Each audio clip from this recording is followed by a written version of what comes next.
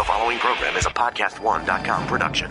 From Hollywood, California, by way of the Broken Skull Ranch, this is the Steve Austin Show. Give me a hell yeah. Hell yeah. Now, here's Steve Austin. All right, everybody, welcome to the Steve Austin Show. I am coming to you from the mean streets of Los Angeles, California, right here at the studio at 316 Gimmick Street, coming to you with a little microphone on a stand in front of me, got my little handy recorder, and I got a big-ass bottle of water right here, room temperature, and I'm going to take this water in my hand, unscrew the lid, and take a swig for the working man. A swig of water for the working man and the working woman.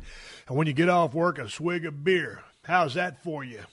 Anywho, let's move on down the road. Hey, welcome to the Shizzo. I appreciate you guys hitting the download button. If you dig what you're hearing, hit the subscribe button. If you like it after that, tell two friends to tell two friends, and so forth and so on. That's how we got to spread the word like wildfire. This sunbuck is heard around the world, and y'all keep sending me emails, whether it's questions, suggestions, comments, insults, anything you got. Send it to questions@steveaustinshow.com so I can answer you or at least get some feedback. This show is like a big-ass wrestling match. And based on the information I receive, I can proceed accordingly to my next step. So keep sending your feedback. I can't answer every damn email. I try to do as much as I can. Some of them on the show, some of them by direct email, but I read them all. So I know where you're coming from, and I appreciate it. But this show is all over the world. So some of you cats that are way over there in them far-off places, keep telling two people, and that guy over in China, if you can understand this, tell a couple of your Chinese buddies and tell them to spread the word too. Help a brother out. Hey, speaking of help a brother out, I want to thank Ant Evans over there at the UFC. I want to thank Dana White over at the UFC for hooking a brother up, me, with 2 tickets to UFC 170. I drove down to Vegas in the worst traffic I've ever driven down to Las Vegas, and I don't know what in the flying hell was going on, but it was wall-to-wall, bumper-to-bumper traffic for 250 miles. I'm talking about some of the worst-ass, damn, stupid, dumb drivers I've ever seen in my life. I know they didn't listen to the Steve Austin Show because more of them would have been in the right-hand lane. Anyway, I finally made it into Las Vegas, checked into the hotel, had a damn good stay, and hell, Stephen Bonner came to my room on Saturday morning. Yeah, he just got finished with his workout. And we hooked up and opened up a can of audio whoop-ass talking about his career and what he's up to now. It was a good talk, and I enjoyed talking to him because I met Stephen Bonner at the WWE event at the Staples Center a couple of weeks ago. So we got a chance to hook up, got some business taken care of. I can actually say I can write this trip off because I'm here doing business. But anyway, the task at hand was to go down to the UFC 170 and watch Daniel Cormier make his debut in the light heavyweight division, dropping down from the heavyweight division, going into that 205-pound class. And I tell you what, people already know about Daniel Cormier as a heavyweight, as a light heavy, double dangerous. So it's going to be real interesting to see what happens for DC from here on out, because he was supposed to take on Sugar Rashad Evans, who has a hellacious career in the UFC and is a damn good fighter. But Sugar Rashad Evans didn't make the fight. He was injured in training camp, so they got a guy named Patrick Cummins to take this fight on a real short notice. And as good as he did, and as much trash as he talked, he could not back that trash talk up. Once that bell rang in Octagon, D.C. had been rubbed the wrong way, and D.C. don't like to be rubbed the wrong way. And so it ended very quickly. Daniel Cormier wins his debut fight at 205. Congratulations, brother. I look forward to seeing you again, and look forward to seeing you as you make your way up into title contention, of which I have no doubt you will be there very soon. Probably, if not another fight, maybe 2, but other than that, championship match coming up for DC, in my opinion. But what do I know, folks? Hell, I'm just a dumbass pro wrestler trying to talk about audio whoop-ass and make entertainment for the working man and the working woman. Hey, man, speaking about the UFC 170, that was a great main event, short main event. Ronda Rousey versus Sarah McMahon, 2 Olympians. One a wrestler, one a judo player. I tell you what, when you watch Ronda Rousey walk to the ring with that walk she does, that's a BMF walk. When they play Bad Reputation by Joan Jett, Ronda Rousey comes down And she has that BMF walk, and she means business, and she takes care of business, mister. She imposed her will on Sarah McMahon. And I thought Sarah McMahon, she tried to stand up and trade blows with Ronda Rousey. And I think, man, just play to your strengths and go for the double leg right off the bat. Single leg, double leg, just go down and try to take Ronda Rousey off her feet. But I think she kind of played to Ronda Rousey's strengths, which is just Ronda Rousey moving forward, destroying things. So anyway, Ronda Rousey caught her with a knee in the liver / solar plexus. Sarah McMahon went down. Herb Dean made the stoppage. Maybe I would have liked to seen that stoppage 5 or 10 seconds later, but nonetheless, Herb Dean's a fine referee. And short main event, Ronda Rousey remains undefeated. And so now, who has the blueprint? Who has the guts, the determination, the game plan, and the skill set to take Ronda Rousey down? I don't know. It's going to be interesting. I really thought McMahon could pull the upset if she kept taking Rousey down, frustrating her, and just trying to stay on top of her. Not really so much of a ground and pound, just taking her down. But that didn't happen, and I had a good time. Once again, thanks to my boy, Ant Evans. Thanks to Dana White. Hey, I was there, man. When I got on my Twitter account after the fights, I said that when I got on my Twitter account after the fights, I saw a bunch of people that had seen me on the front row. And they said, man, Austin looks like he's hammered. Austin's drinking too much at the UFC. Austin clearly off his rocker. Man, what are you talking about having too much to drink at the UFC? You ever tried to get a beer at a UFC event? Those gals are serving so much beer, it's hard to get their attention. I was yelling, waving my damn arms, and every time one of those girls passed by with about 10 beers on her tray, I was just slobbering like Pavlov's dog, like drooling. There's a big pile of drool right there underneath my seat. It's hard to get a beer there because the girls are working so hard because the UFC draws a thirsty crowd. I know. I'm an eyewitness. I experienced. I was one of the thirstiest cats inside that building. Next time I go to a UFC event, I'm going to BYOB. I'm going to bring my own cooler and bring my own beer. What do you think about that, Ant Evans? Are y'all going to stop me? Are y'all going to get me some beer? Anyway, I didn't have too much beer, man. I was having a damn good time, man. They got the music, got the vibe, got the good action in the octagon. A couple of guys come down to some AC/DC songs. Sarah McMahon came down to Disturbed, Indestructible. Ronda, Bad Reputation. Joan Jett. I mean, man, it's hard not to groove to music like that. So anyway, man, I was just having a good time, man, chilling, drinking some beers. I enjoyed a fight game. My next door neighbor at the fight, the guy sitting next to me, was Uriah Faber.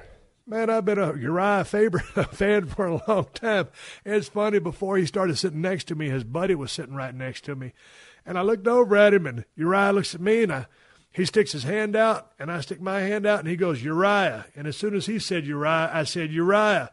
And I said, I know who you are. Jesus Christ, I don't think he knew how big of a fan I was of the MMA.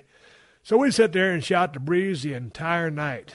And I've been meaning to go up to Sacramento to the super training gym to get some more health and weightlifting tips from Mark Smelly Bell over at Super Training Gym.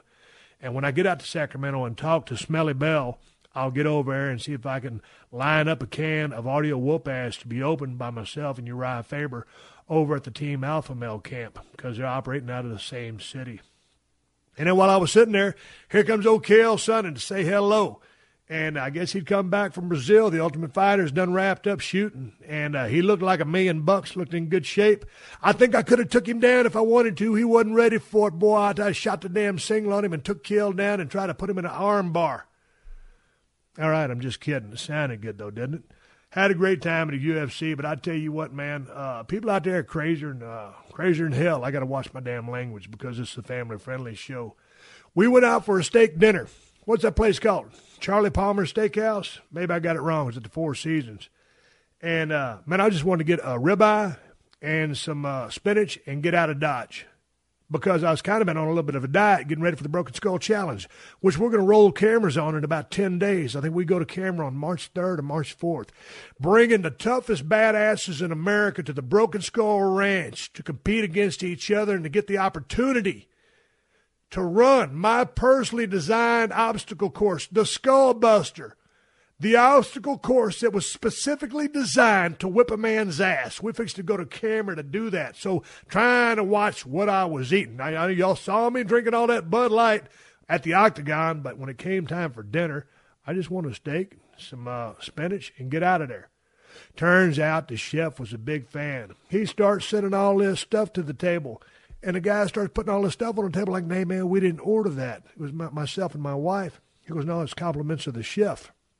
Well, okay. Well, man, the compliments of the chef is he sent out some sushi. He sent me out a big-ass salad. He sent out some au gratin potatoes, Brussels sprouts, a couple other damn things. By the time I got my ribeye, I was about ready to tap out myself. But anyway, thanks to everybody over there. Had a damn good meal. They cooked the steak just perfect. And they actually had an IPA beer on the selection of beer. And I can't remember what kind of beer it was, but it was damn good. If I remember the name, I'd give it a shout out. But maybe I'll get my wife to come in here and hit me in the head with a steel chair and jar some of these memories. But anyway, swig of beer for all the people over at UFC. And you crazy sunbucks in Las Vegas. I was glad to get out of Las Vegas. It don't take me too long to get enough of that city. It's a great city. But, it don't take me long to get a gut full. Thanks to Stephen Bonner, who came by on Saturday and opened up a can of audio whoop-ass. That show will be coming up in the near future.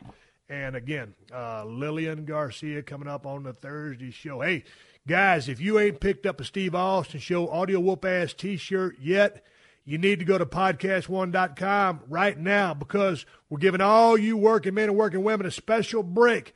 For the next 2 weeks, the T-shirts are only $14.95. Special discount for the next 2 weeks. Steve Austin Show, audio whoop-ass T-shirts. Go to podcast1.com, click on the store link, and get yourself one of these badass black T-shirts today. Take advantage of our special deal while it lasts. Man, I'll take me a damn breath of fresh air right here. Y'all know I got Steve Regal, William Regal coming up. My old buddy, my old travel partner, guy I used to love to work with and basically just travel with, man. We had so many good times back in the day. And so some of the stuff I can't talk about, but we do talk about the stuff we can talk about. That's coming right up. This is the Steve Austin Show.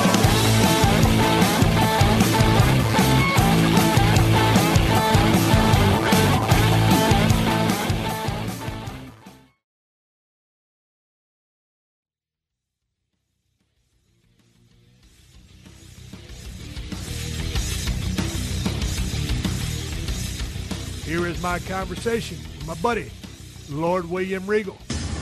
Lord William Regal. I call him Steve Regal. What do you like to be called? I don't care. All right. Steve's fine. Bollocks? Bollocks is good, yeah. Hey, let's go back to the time when I met you at Center Stage TV. You just come in. I was like, man, William Regal or whatever they're calling you. You came in as William Regal? No, I came in as Steve Regal. Yeah. So that was the Lord thing when you got with Dundee. That was later right. on, yes. But I remember you came in. I can't remember who you was working with, and I watched you work. Like you were selling your ass, and I came up and I stuck my hand out. Hey, man, Steve Austin, man, nice to meet you. It was badass work. I just love the way you sold. And you had been working at that point probably 10 years? Nearly 10 years, yeah. So what got the bug up your ass? I mean, you're working your ass off in England. You come up the hard way, kind of learning the carnies, right? Yeah, yeah. And then, incredible technician, and you said, hey, I'm picking up my bags. I'm going to the United States of America. Well, what spurred that decision? It started off in England, and I didn't think I'd go any further. I was quite happy working on the fairground. Honestly, I thought, because I had that had been fun, but it had been tough. It was, but I didn't feel tough at the time, because I was 16, playing at Bean Wrestlers, living in Wonderland, and it was Wonderland to me. I was, like, biggest amusement park in Britain. I'm wrestling on it and just living in that scene when it was still alive, Yeah. So I went down a lot in the 90s and stuff, but in the 80s it was still buzzing. There's shows on everywhere, there's clubs and stuff. It was just a great place to be. And I had no athletic ability. I wanted desperately to be a wrestler, but I wasn't any good. I was lucky to get a break. No, but hear that. But I had no athletic ability. I was no good at it. Luckily, I got a break to get in it, got in it, and then like my view sort of changed. I was quite happy working there. Then I think, well, I'm slowly getting a bit better. Perhaps I can work on the bigger circuits in England, and I worked on that. And then when I got to about 18, I started looking, probably about 18. I started seeing Dave Taylor and Tony Sinclair, and Pete Roberts was my big idol. Right. And they were never in England much. You'd see them occasionally on shows, and they always seemed to have a suntan, and they were always just coming back from somewhere sounding exotic to me. And they were like this small group of British heavyweight wrestlers that were world renowned for being really technically sound, and they'd fly them in to make everybody look good and look like they could wrestle, and do these long drawn out wrestling matches that people can't do anymore, like between 8 or 15 5-minute round wrestling matches, and put people in and out of things and all that. And so I thought, I'd like to be. That just sounded like the best job in the world, because they weren't stars anywhere. They were just, but they made a lot of money doing a lot of money for England standards, and they were always away. And I thought, that's what I want to do now. So then I started learning that kind of stuff, and luckily for me, because I was tall, I started to get heavier, because it was always a bit of the heavyweights did that, and a lot of the other fellas didn't. Like the big stars in England were all smaller fellas, really. Right. It was the way it was. And so that was that. And so from 20, I got onto that kind of run from 20 to 24. But let me stop you right there. All of the guys, the difference when you watch, guys who just start in America versus guys who start in England. I mean, it's a European flavor, the style is completely different. Yeah. And a lot of, the arm stuff, the reversals, the rolls. I don't even know how to describe it because I don't speak technical European wrestling jargon. But it's always interesting to see, and you can see a lot of your influence, or at least some European influence in Daniel Bryan, who can do a lot of that stuff. Yeah. And obviously he's having a great run right now, and I know you guys are really good friends. But why is it that you guys were just do you want to know what I think it is? I've tried to figure it out. Yeah, I mean, what I'm trying to say. First thing starts with the rules. The first thing starts with the rules. An open punch, you were disqualified instantly. Okay, and y'all enforced the rules. Enforced the rules. Go. So that's where the uppercuts come in. Right. That was where it was like strikes and uppercuts. The next thing that I think it comes from is the technical stuff. Is because the rings were so small, 14 foot most of them, and rock hard. Right. And so you had to, you couldn't be flying around doing a lot of you got to put your time in and tell a different kind of story. And it was also a matter of putting on only so many matches on the card. Right. Most cards used to only have 4 matches. Right. So everybody had to put time in. And it was just the way that it started with the rounds. The rounds were already in place. Yeah. Well, it just seemed to be that way. Because, I mean, believe me, I'm the big protector of British wrestling. That's what I do and try and keep it. But if you go back and watch, a lot of it was rotten. There was incredibly good, brilliant technical wrestlers. But most of the big stars weren't technically sound. Really? But it's funny because when I saw you come to the United States, I could watch you go out with a guy who'd really literally been in a business for a couple of months, and as long as you could hang onto that guy's arm and put yourself in reversals and come out of it and go down and do the things with him, I mean, you could take a guy who was green as grass and have a pretty damn good match with him due to all that knowledge. Due to that stuff. Well, there was several different types of wrestling in England. There was every weight class had a championship belt. Right. So you had your lightweights, middleweights, mid-heavyweights, heavyweights. The lightweight guys were Johnny Saint and Steve Gray. Johnny Saint will say that his style is what he calls escapology style, which is it's a show style of getting in and doing fancy things to get out of them. So Johnny Saint does this escapology style. It's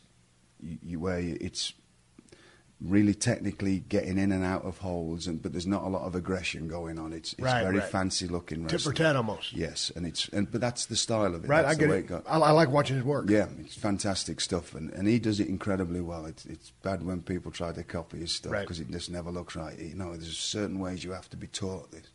And then the heavy middleweights especially, that was the Mark Rocco and Marty Jones that popularized that style.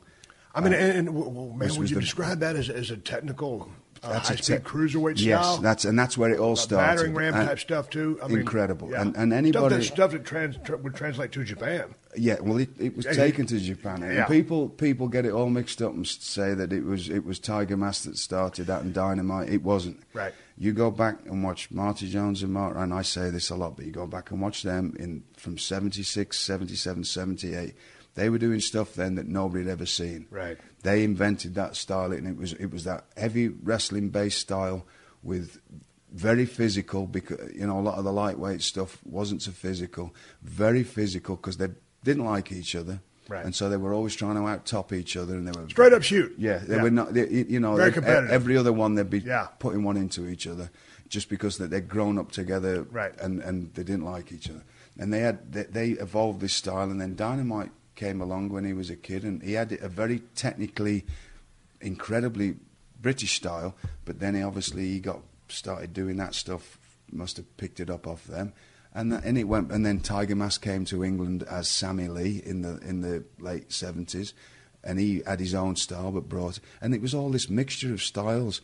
But they were the ones that Mark and Marty were the two that set it all off. And then Tiger Mask, like Sammy Lee, went back to Japan, became Tiger Mask, took Rocco over there as his nemesis, Black Tiger, and that's where it became popular, and everybody thought it started then. But then there was the heavyweights. Now there was the show heavyweights, the Big Daddy and the Giant Haystacks, which were the big monsters and stuff. But then there were the very incredibly technically skilled heavyweights. But they weren't big stars in England. They were the ones that went overseas because they were in demand in Germany and Africa and India, and that they were. And they wanted to see the more work aspect, rather than the attraction guys like Haystacks and Big Daddy. Yeah, and so you would these heavyweight guys that I became a part of, they were basically trunks and boots guys with short technicians that could go, and they were in demand all over the world because they could bring these. They could work. In. Yes. And that was it, and work with anybody, and put anybody in and out of things, and make them look like they could wrestle, whether they could or couldn't, which was a big skill to have. And they were always in demand, and they always had a lot of work, because the thing was, what you wanted to be if you were in England, if you were heavyweight, you wanted to go to Germany.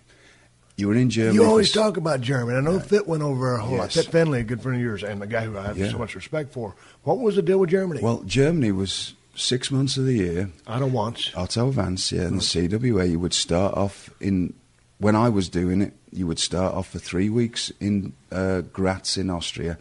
It was running tournaments. So you were in the same building for weeks at a time with no travelling and a lot more money. Probably 3 times the money that you would be making in England. And how were the houses? Through the week, not so good. Tuesday nights was always good because it was free ladies, and they always had some kind of beer promotion on. Yeah. And then, like, Wednesdays wouldn't be good. But weekends, they may have like a special thing on a Thursday. Right. Friday, Saturday would always be very good. Sunday was always some kind of a gimmick thing, like a chain match or something they'd built up to. So, there was... How was Otto as a promoter? I thought he was obviously a very smart guy to work. Everybody I've talked to that was there loved it. Yeah, I mean, so you were there. And the lifestyle was kind of... It was incredible, right? You go for 3 weeks in Graz, which is a beautiful city, right? And you all lived like the circus. You lived in trailers, caravans, and some of the places were in like in Germany, were in a big tent, like a circus tent, and you'd be on a big car park, and you could park your caravans next, just like the circus, next to the tent. Yeah. Or if you were in Austria, you'd be in these beautiful campsites in the middle of these mountains with lakes and stuff. Yeah. And then we have to be in the building or in the dressing room at 7 o'clock. Well, 6:30. It's time to drive over leave the campsite, and you'd be living on these campsites. Go to the gym, hang out by the lake all day or the pool. It was a hell of a lifestyle, Sit and barbecue your food, and it was just good. So you have 3 weeks in Graz, then you do 7 weeks in Vienna. Well, 7 weeks in Vienna is about as good as it ever gets through the summer, right? It's the most beautiful city in Europe.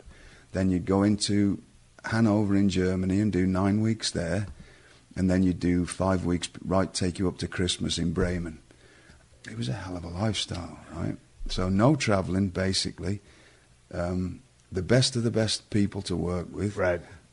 very good money for that period. Now, were y'all of time. working straight matches, or were y'all doing the 5-minute rounds? It was all When I watch World of Sport, a lot of 5-minute rounds. Yes, in England it was 5-minute rounds, and like sometimes 3 minutes, but usually 5 minutes, either 6 or 8 5-minute rounds. In Germany it was 5 4-minute rounds with the original, because it was run in tournaments over, say there was 20 fellas, you'd all wrestle each other over so many times, depending how long the tournament was, right. and that kind of a thing. And then like there'd be a tag match every night. That wouldn't be included in the tournament points and all that. So that would they run a tag match straight through? Yes. Okay. But the 5 4-minute rounds, that was the normal match in Germany. Well, if you went through a draw with somebody, then you did another match with them, and then they would have extra time. Maybe you'd have a 5 4-minute round, and if it went a draw again, you'd have an extra 10 minutes at the end of it, or sometimes an hour match. There'd be like these different things to make it interesting for the people coming. That these tournaments ran like that. That's how they sort of worked. When I first started watching the World of Sports stuff, the 5-minute rounds kind of first for me, because I grew up all in American style wrestling, usually run straight through, time. And many times under all 6 minute, whatever. And so you go to the 5-minute rounds, I'm like, oh man, this kind of threw me for a loop. But then I really started studying it. And each 5-minute round, it's like a mini match. Yes. Because you've got built-in psychology in 5-minute spurts. Yes. And how one guy comes, and maybe someone catches a fall or he's hurt the other guy. What's a minute break between rounds? Yes. And so it's very intriguing once you get into it and watch. Well. Hey man, these guys are working their ass off. They're doing the great stuff in the ring and a lot of the technical stuff, because I was watching the lighter weight guys go. But just within the framework of each 5-minute period, and they know where they're going with it, depending on how many rounds they make. And do they go the distance? But what happens in each little setup, dude?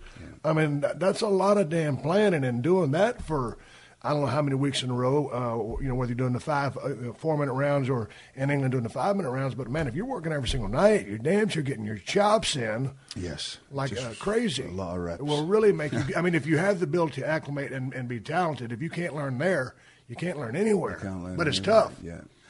Well, it didn't suit me. It was just. Well, yeah, because you were used to it. But okay, check this out. So finally, what was the big decision saying, let me pack up and get to the States? Because I just wanted to ask about the transition between going from rounds to our system when you came in as Steve Regal. I waffle on a bit, right? So there's always no back stuff. No, good. I got the recorder running. It's I was doing all that stuff. So from 20 till 24, I was never at home. I was literally wrestling in England maybe 2 months of the year. And I was living there, but I was off all the time. The last year I was there, 92, I was in England for 2 months. I was away for 9 months. What'd your dad think when you hauled off and took off? Was he behind you? You think he's going to fall on your face? Wanted you to get a regular job? He wanted me to take over his construction business and be a bricklayer, you know, and I just knew from a little kid. Did you break his heart, or he was cool and supported you? No, he broke his heart, but he's always supported me. Oh, yeah. He's just he's great fella, and he's always. But I still think to this day, he still thinks I'm going to go back and start up his business again. Yeah. So I got like traveling, and I was just non-stop traveling, and I was doing all this stuff. And then 1991, out of the blue, I get a FedEx come to my house from the WWF. I didn't even know what a FedEx van was or a FedEx. I'm sat in my house, and a van pulls up outside. I had a few things in my house that shouldn't have been in there. Let's put it that way. Because it was all, just the life and the people I hung around with who were always buying and selling things, and, and not bad things, just video recorders and stuff. And that was part of just to get through life. That's what I did. And I thought it was the SWAT team come to get me. So I'm panicking. I see a van pull up outside, with writing on that I had no clue what it was. I thought, oh, here we go. Yeah. It's off now, right? Yeah. So I'm finally caught up to me. I'm sticking stuff under the couch and everything, just trying to ram stuff up in the attic. And there's a knock. Oh, here we go. And it was just left this letter on this FedEx from the WWF. Can you come to the Royal Albert Hall? So you opened it. Yeah, right. Well, I looked on the back and it said WWF. Oh, all right. So. Now, what year was that? That was 91. Okay. So I get this, can you come to the Royal Albert Hall? We'd like to look at you. where's this come from? This is like a punch in the face, right? Yeah. You know, a good punch A in good the punch face. face. Yeah. So I go down there, and I get down there, and I have a match at the Royal Albert Hall. I don't know if you've ever seen that. It was something they put on, it was like a special show for England, and they did a Battle Royal, and Davy Boy won the Battle Royal and that. And then they asked me to go to Wembley the next night, and they talked to me there, and they said, look, and that was in the days when everybody had a character, and they said, look, we like you. It could be several years till we get back in touch, but we will keep in touch, but we like you, and we'll find the right thing for you. Because I was only, this might have been 20, 21, 22 maybe. Yeah. I said, great. A couple of weeks later, I get a call. WCW was on like late night TV in England. Can you come and do work for us? This was November of 91.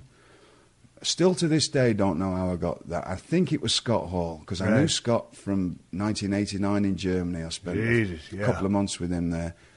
I don't know who suggested me. I still don't know. How did he do over in England? I mean, over in Germany. Germany, fantastic. Yeah. He was always a good worker. Brilliant. Yeah. He was Texas Scott Hall. With a big cowboy hat and big mustache. People loved him. And good-looking dude. And he fit right in there. Yeah. You know, because he knew exactly how to do his stuff and to fit in with everybody. So, I don't know. I've asked him, and he's never admitted. Yeah. He never said one way or the other. But anyway, so I go, and basically, Giant Haystacks was there, and they wanted to look at him. And I wrestled with Giant Haystacks all the time, hundreds of times, right?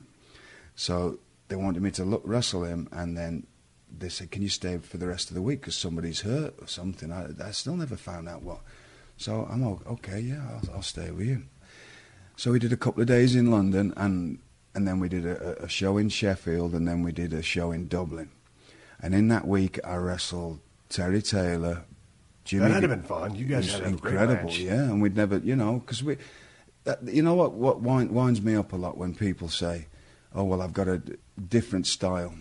I never had any problems working with any of them fellas that from that era of group. That knew how to work. Exactly. Right. It's nonsense. It's all nonsense. It's people who've never learnt the job properly. Yeah. If I turn your arm one way, it goes that way, and if you turn, I go that way, and if you hit me, I sell it that way, right?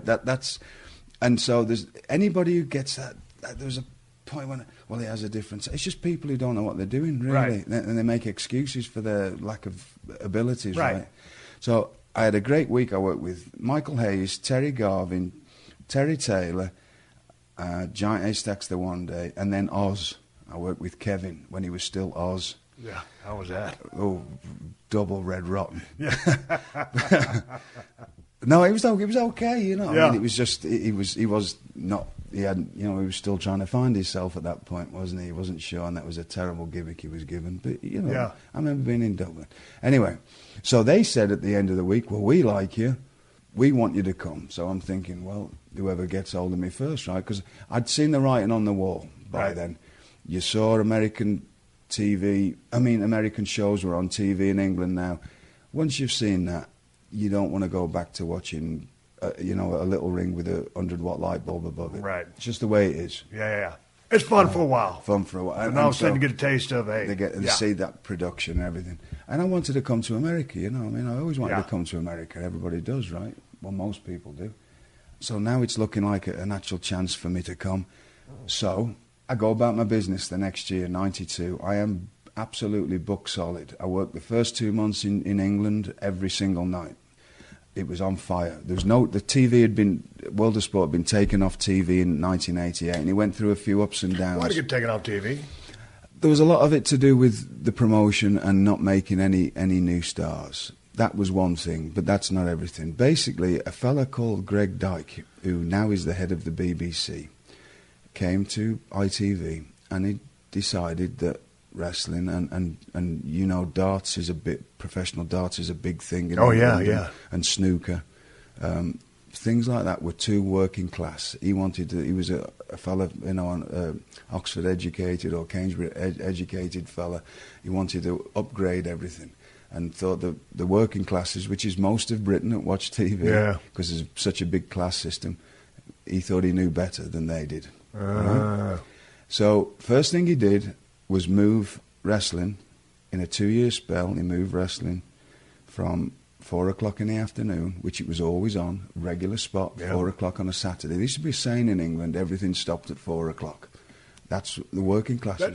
So I was serious about the wrestling. Yeah. Working classes watch wrestling. Yeah. Right?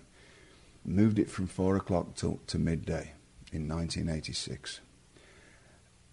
Everybody, not everybody, but most factories, everything else, everything worked half day on a Saturday in that period of time till 12:30. That was a work week in England, 5.5 days a week. Within a week of them moving it from 4 o'clock till 12, the figures dropped in half, just for the time spot.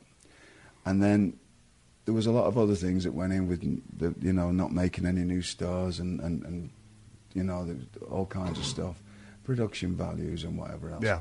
But within 2 years of watching the figures drop off, you've got perfect excuse to just take it off, right? Right. When it was took off, it was still getting 4-point-something million. Yeah, Jesus. It was still getting, people would die for that now, right? 4-point-something million. Main shows on a Saturday night don't get that. And that was when they took it off. So then what happened to the wrestling scene there in England if they didn't have a TV? It went underground for a while. A lot of people had to get jobs, you know. Brian Dixon, who was what we used to call the opposition promoter, he sort of came into his own then. Dale Martins, who ran the TV, sort of went away to a big degree. Brian Dixon kept running shows and he had all the best talent that was there and just kept running and running. Right. And everything was posters and word of mouth anyway. Right. Regular buildings, through the winter. You did most places you did every month or every 2 weeks. And kept it going. And so it fluctuated a bit. But by 92, 91, 92, everything was on fire again. No TV, and all the buildings were doing incredibly well. Now, they're only small buildings, right? Between 3 and 5,000 people. But I was in the beginning of 92, it was Dave Taylor against Fit Finlay chasing for the British Championship, chasing each other on one tour. Mm-hmm. Ryan had 2 shows a night, and then the other show was Kendo Nagasaki in a tag match with whoever he was and whoever else was fitting in there. So you'd be going between the two. I was at that time. There was remember Evad Sullivan, Dave Sullivan. Yeah. Right, well, he was over, he'd been in Germany, and he came to England, and I was on a few shows with him. So we were just sort of moving around between the 2 tours and just busy all the time. Or some nights I'd be on in the Nagasaki tags, me and whoever, and Pat Roach and against them too, and whoever. Right, always working. And then March the 1st of that year, I went to India for a month, and then I went to Germany for about 10 days, and I went to South Africa, then I went to Egypt, and luckily I hadn't got any work booked for Germany. Was very, very hard to get in. It was a very close, clicky. Clicky. Everybody wanted the spot there. Now I'd had bits of it here, there, and everywhere, and I get I'm just sat at home. I've got the summer.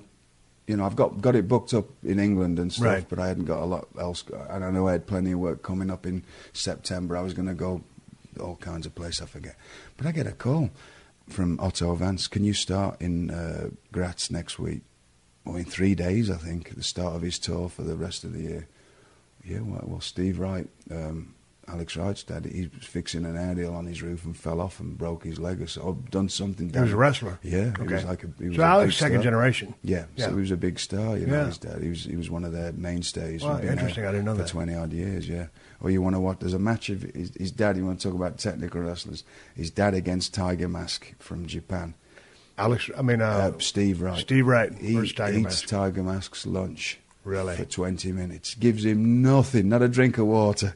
Really? Oh, yeah. And he just that's what he used to be like with everybody. It was like ride of your life trying to wrestle. Right. He was so fit and so in incredible condition. If you look at him, you'd think, this fella, he don't look like nothing. Oh, I'm going to check it out. People would be scared to death of him. Really? He would well, how big a fella was he? Not a big fella at all. But just was a buzzsaw. A machine. Right. Just blow you up and drag you about, and you wouldn't know what was happening. Straight up. Yeah.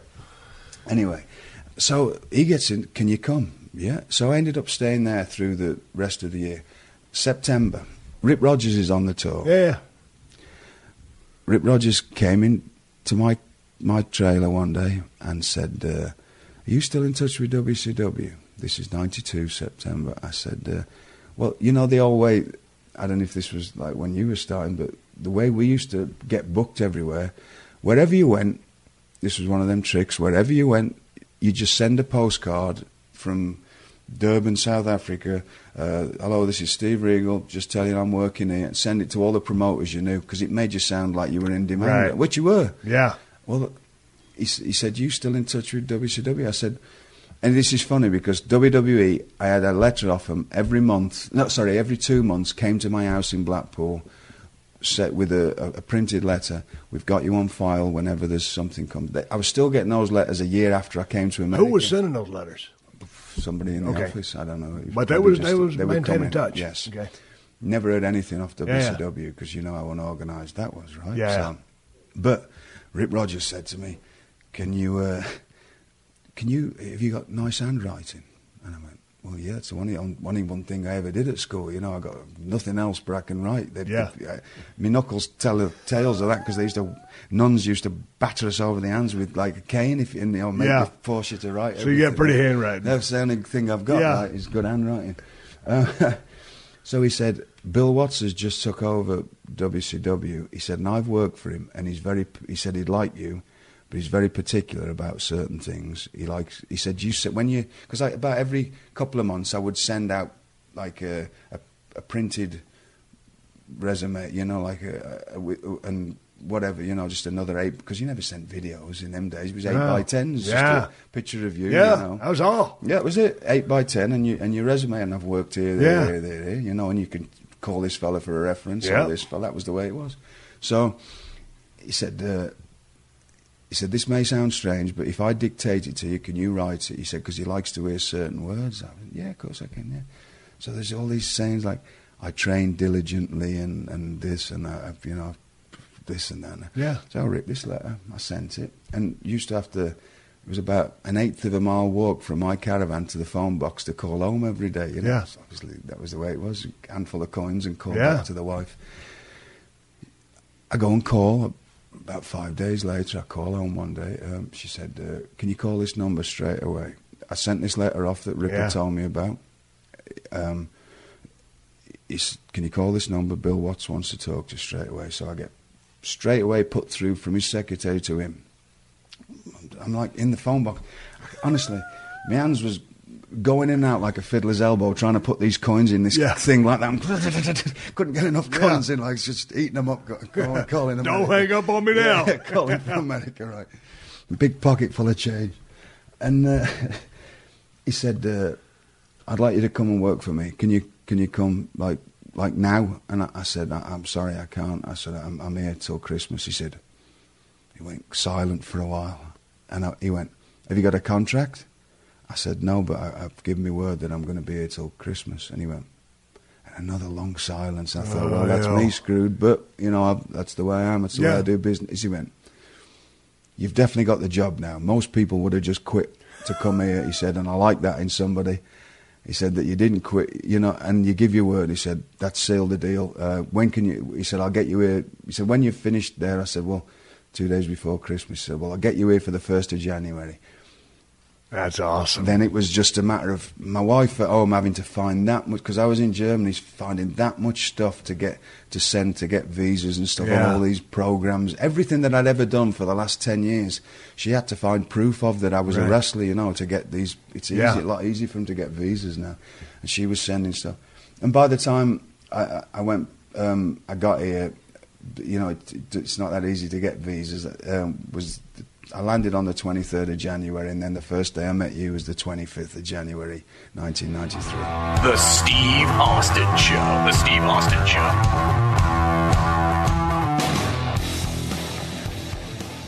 Do you own a home or condo? Or perhaps you rent a house or apartment?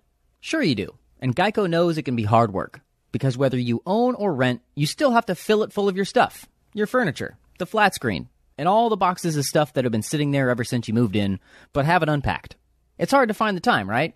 But you know what's easy? Bundling policies with Geico. Geico makes it easy to bundle your homeowner's or renter's insurance along with your auto policy. That way, you'll rest easy knowing that your home and all your stuff is protected, like the furniture and that flat screen. Plus, getting a quote on homeowners and renters insurance is super easy through Geico. It's a good thing, too, because you already have so much to do around your home. You know, like going through all those boxes of stuff. Visit geico.com, get a quote, and see how much you could save. It's Geico easy. Visit geico.com today. That's geico.com. The Steve Austin Show. The Steve Austin Show. All right, back in business here. Talking with Lord Stephen Regal, William Regal, whatever I'm calling you. King of the Jabroni tribe. King of the Jabroni tribe. We used to sing that song all the time to me. What was that all about? I don't know. Lord Stephen Regal, King of the Jabroni tribe. I don't know. You had all kinds of verses for it and everything. You actually put thought into it. Different space at a different time. Yeah. We was on a bunch of different levels back then. We're both on the straight and narrow these days. Hey, man, what was your favorite town to work in?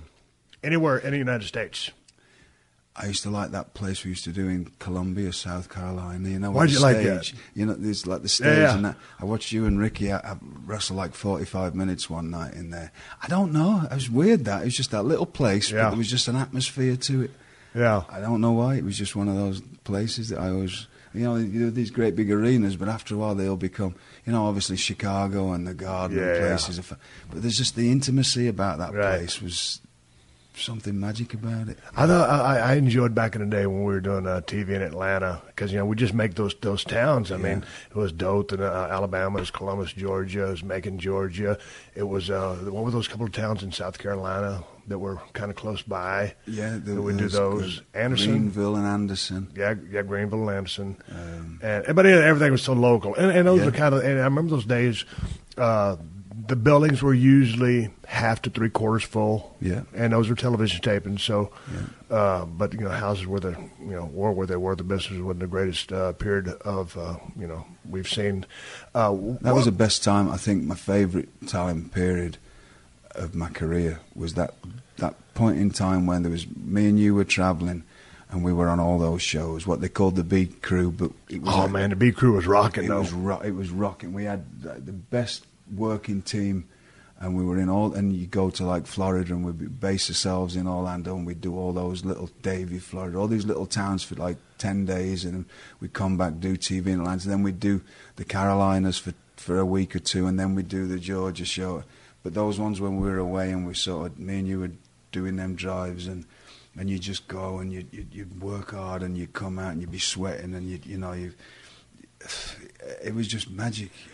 It was, and the business was a lot more simple back then, it seemed. I mean, it's a giant machine. Do your thing, right? And yeah. Go out and do your and get a shower and get down the road. Yeah. Remember back in the day when we was filming TVs in Orlando, Florida, you and me used to stay out in the hotel at Kissimmee, and there was that British pub, Rover's Return, where you and me would always go, man, we'd get loaded up on Guinness, throw darts all night long, go back to the hotel and do it all again, and that was some great times. Mm-hmm.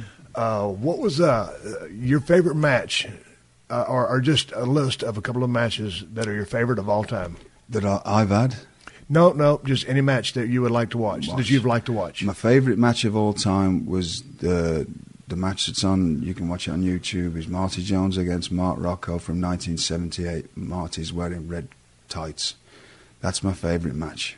Then those 89 Flair Steamboat matches. Yeah, I got those on tape, and I used to do my squats to watching them. Yeah, that 1 hour match, I used to put that on, and I used to just stand and do squats watching it, or step ups. Yeah, weird, but I used to do that, and I thought, well, if I can do this, I can keep up with them. Right, and I'd do it for a full hour with them. But that series of matches they had then were fantastic. There's that many. My favourite live match that I ever saw was in South Africa, which was again Marty Jones against Gamma Singh from Calgary. Really? Gamma was incredible. If you watch him from the Stampede stuff, he worked as a villain. When he was a wrestling babyface, we got to Durban. It's an outside show, and they were on main event. I'd been on early. About 5. It was always a walk-up business there. About 5 o'clock, it started torrential raining. Uh-oh. By the time we get to the show at 7, there's like, usually there'd be probably 4, 5, 6,000 there. It's a tennis stadium. There's probably 1,000 die-hard fans, right? They go on last in torrential rain with all the fans moved up into a stand, a covered stand. So there's nobody sat around ringside at all, just empty, except for me. I went and sat in the rain, pouring down, and they did 12 5-minute rounds straight through with no falls. And it was like that scene in that film Paradise Alley, you know, at the end when they're like slipping on the water and like, yeah, and they just work. And I'm like, I'm totally in awe to this day of what I witnessed that day.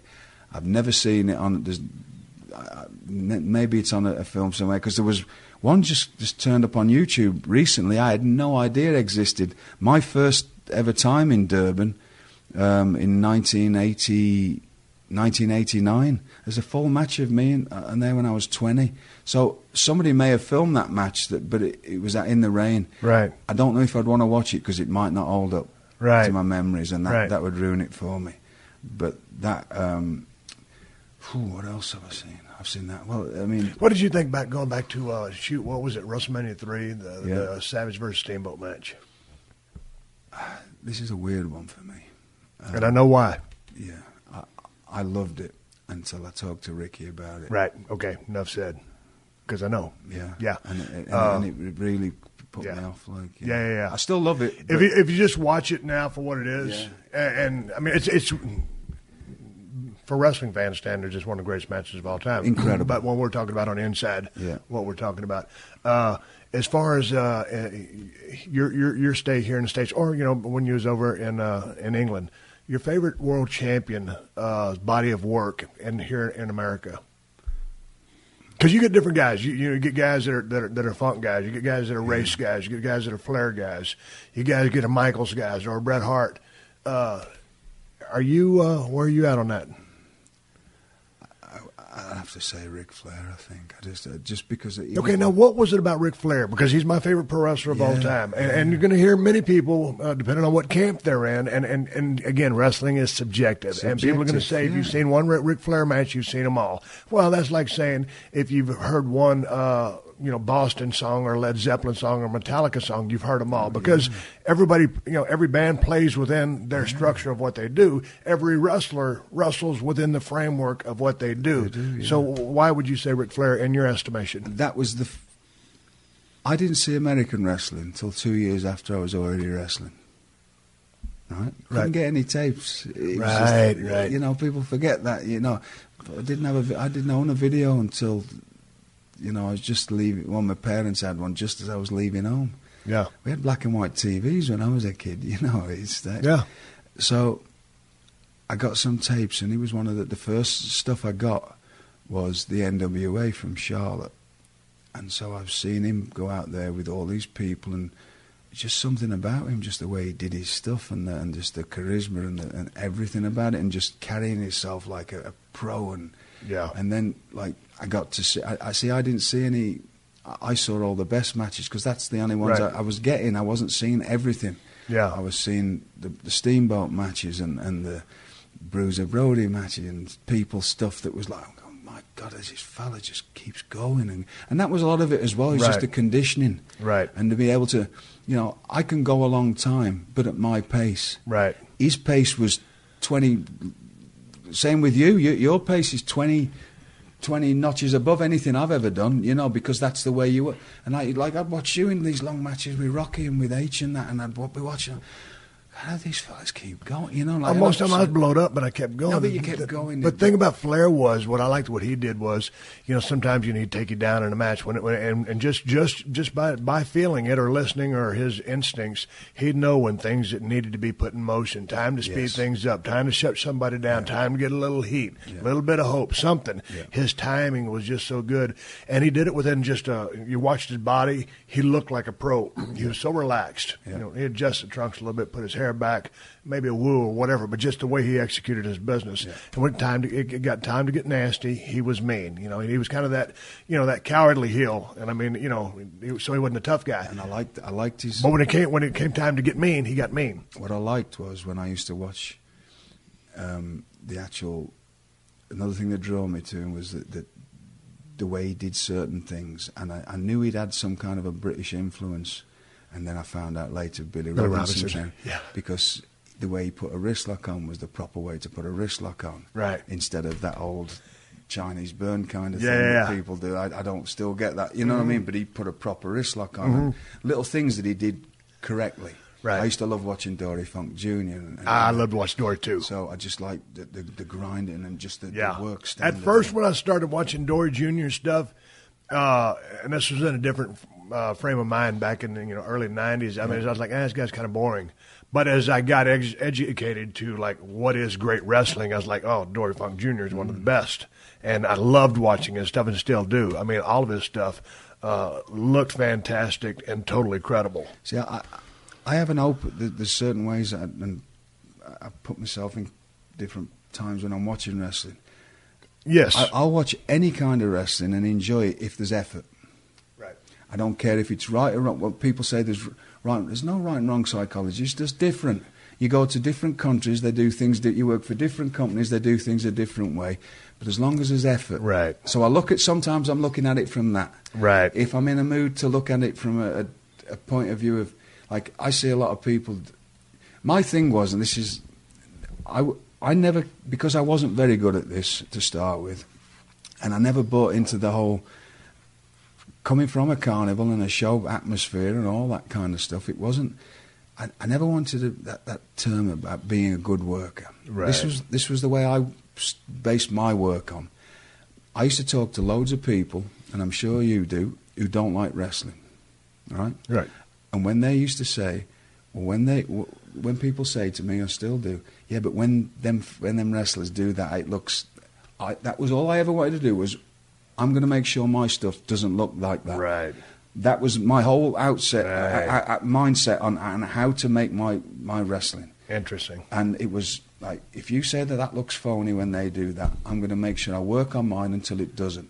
I'm going to make sure that whether you like me or not, when you watch it, it looks as believable as you can do, or if in doing comedy you understand that I'm doing comedy and it's funny, right? Or if I'm everything is that if right. I talk, you say that all you ever hear from wrestlers is right.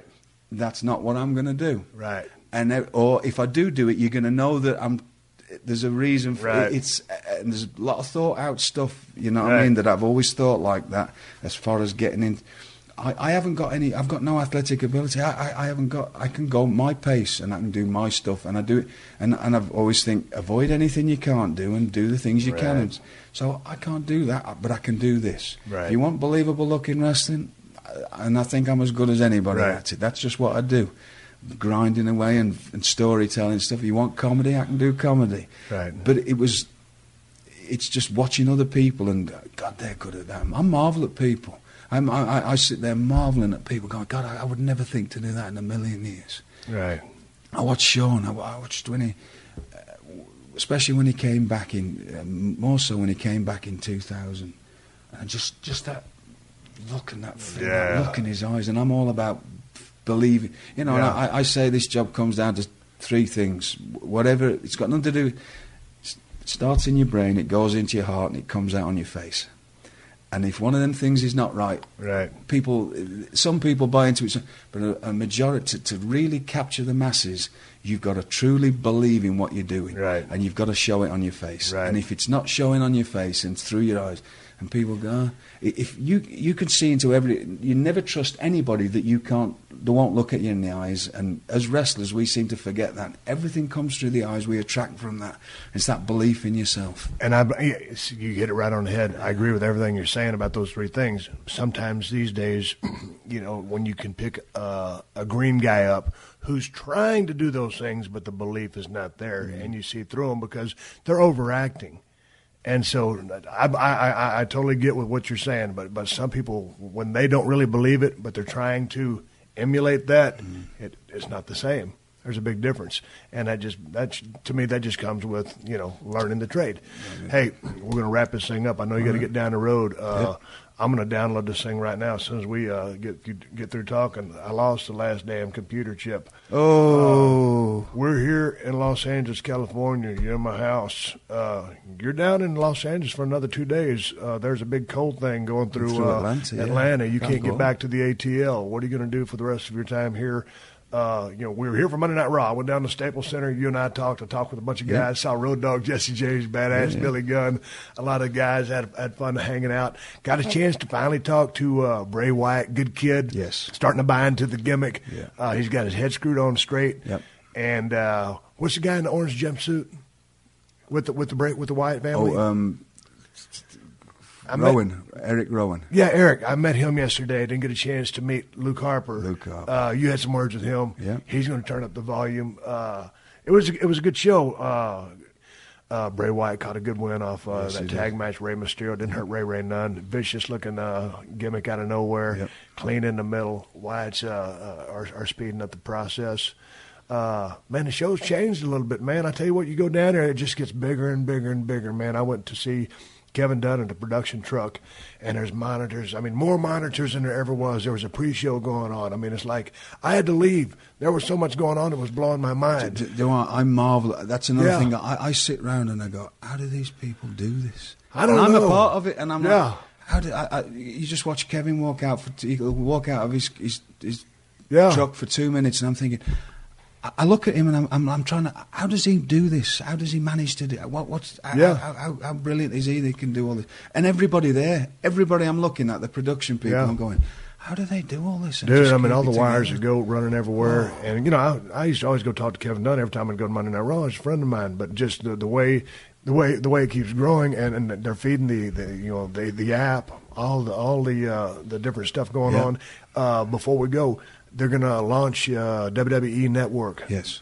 I went down for the presentation in Las Vegas. It was badass to know that they've got 100,000 hours of original content, all this other stuff. Legends House is finally going to play. The reality show they filmed a couple of years ago and couldn't find a home for. I'm looking forward to seeing what happens with those guys underneath one roof.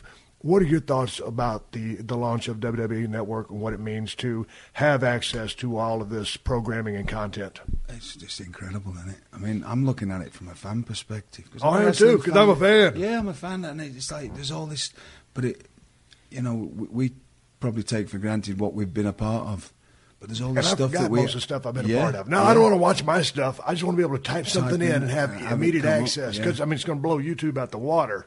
Because it's YouTube with slick sophistication and presentation. And I'm really looking forward. There's such a lot of stuff that I didn't see. Right. Because I couldn't get anything in England. Oh, you're going to have a field day. I didn't see a lot of WWE stuff because I was always working. Yeah. It was only on Sky, and it didn't come on until the late 80s. Well, I was wrestling, and I certainly didn't have Sky, There's a lot of stuff, NWA stuff, all those territories that they own. That's what interests me, and that's where, if you're smart, you'll be learning from. If you stayed in a territory for a long time, you had to be good and do different stuff because you had to keep going back to the same places. And that's what I'm fascinated in. Right. What did these fellas do that stayed around in these territories for a long time? So I'll be picking. Why did people buy into his act? And I'm really. My brain's going overtime now about thinking. That's when I'll start, because whether I use it or not, I'll give it to somebody else to use, or try and use that, or try and use that. Well, that idea works, and there's such a big lot of new stuff that I can look about, and just going back and watching stuff that we were a part of, and you forget that. I don't, like I say, I don't want to watch any of my wrestling stuff. No, me I was neither. never really that happy with it. I've never been happy with it. Oh, I can watch my stuff and I cringe. Exactly. Yeah. But I'll go back and watch all the comedy stuff I've done because I enjoyed all that. You know what I mean? Because that much of that stuff, that's my stuff, because I pull off that, and there's a bit of Tommy Cooper and there's a bit of this and so but just to watch everybody's stuff and stuff that I never thought about before, you just get a thought in your head. I'm doing it every day. I get a thought and I'm Googling things, right, about bands or wrestlers and that. I can just watch that now, and that's going to be fantastic. That's the fact, $9.99 a month, and this isn't no plug, but I mean $9.99 a month to get all the pay-per-views, including WrestleMania, and you're still going to get your Monday Night Raw, you're going to get your SmackDown on TV. I mean, you got access to all this stuff. So anyway, it's going to be a badass thing, and so many guys have before us have paid dues. Yes. We did our thing, and now the current generation's doing their be thing, and the people into the future. But you know, Steve, to be good in this business, because you did it, you got to live it, eat it, breathe it, sleep it.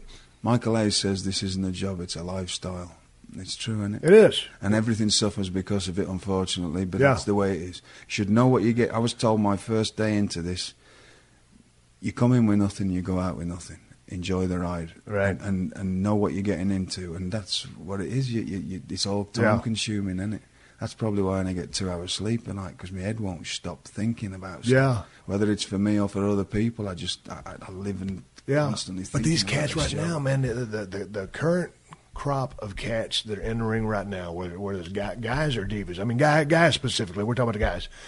Man, you got so much time traveling. A lot of these guys in buses, or if you're not behind the wheel, if you're riding shotgun, or I mean, you can be watching stuff and picking up stuff. Like you said, seeing what's working, listening to that crowd.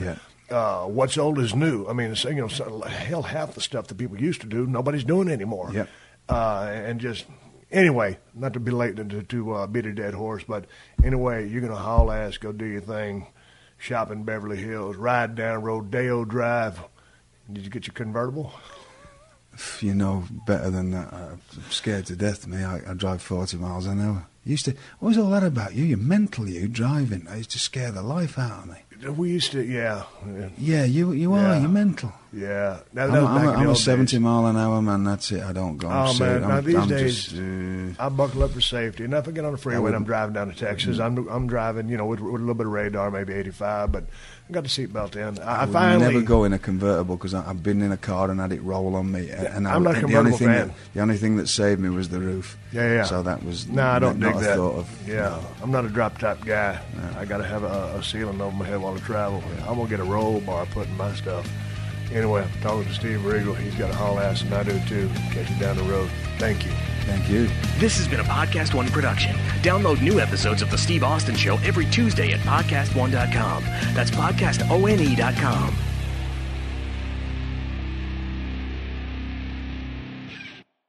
Gather round for Halloween with Pluto TV's 31 Nights of Horror. All month long, Pluto TV is bringing you the best Halloween movies, shows, and more. Watch classic horror movies like The Grudge or The Blair Witch Project, or scream along with your favorite stars like Ryan Reynolds in Life. Pluto TV has hundreds of channels with thousands more movies and TV shows. The best part, it's so free it's chilling. No credit card, no sign up, no fees. Download the Pluto TV app on all your favorite devices and start screaming now. What's up, everybody? It's All-Star and World Series champ Nick Swisher here, and I'm stoked to tell you about my new podcast, The Nick Swisher Show, right here on Podcast One. If you know me, you know I've worn a lot of hats in my career, and each one of them has had highs, lows, and a whole lot of learning in between. And that's exactly what I'm bringing to this podcast. You're going to get crazy interviews with athletes, from their struggles to their successes and all their unbelievable superstitions along the way. You're going to hear from hometown heroes that are stepping up to the plate and making positive change and influences in their communities. I mean, we've got scientists, coaches, comedians. I'm telling you, whether you're an athlete, a parent, a coach, or just looking for a little energy in your life, then Home Plate is right here. It's old school soul with new school vibes. It's the Nick Swisher Show, coming soon wherever you get your podcasts. Yo, what's good? It's your boy, Big Brother Jake, a.k.a. Jake Warner. My government name. Check it out. I host a show called The Big Brother Jake Podcast, and I've taken my talents to the biggest and baddest platform on the planet,